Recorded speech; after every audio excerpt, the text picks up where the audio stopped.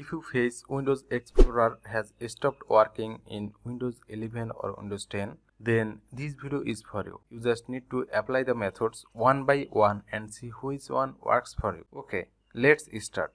At first, go to Task Manager.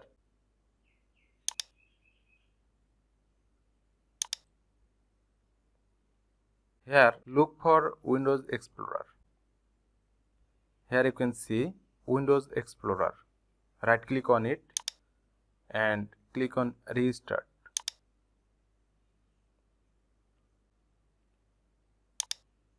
Now check the File Explorer. If this not works, then you can also do this.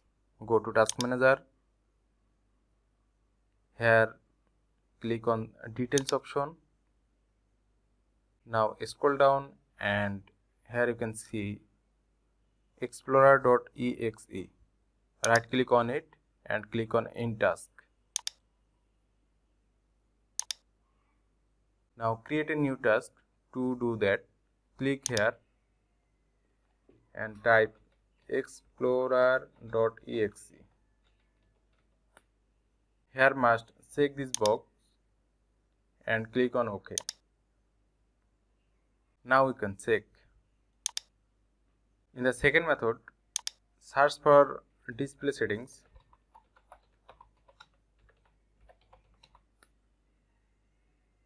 Go there.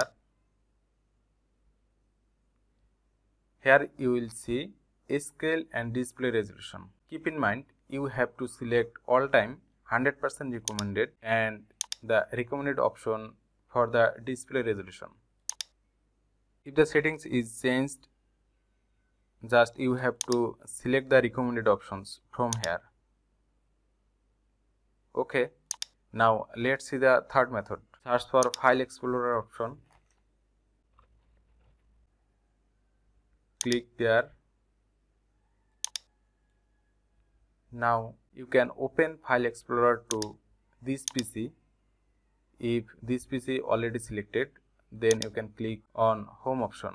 After selecting this, you just need to click on Clear option, then Apply and OK. If you see the File Explorer is still showing the error, then you can click on Restore Defaults, Apply and OK. In the next method, go to this PC. Here you will see View option. Click there. Here you can see Details pane and Preview pane. You can select one of these and see which one works for you. If Details pane is already selected, you can select Preview pane. Now see which one works for you. In the next method, go to CMD. Open CMD with Run as Administrator. Now type sfc /scan now and press Enter key. This process may take some time. Just wait for a while. After completing the scanning process, just restart your PC and see whether Windows Explorer is working or not. In the final method, go to Settings, click on Windows Update.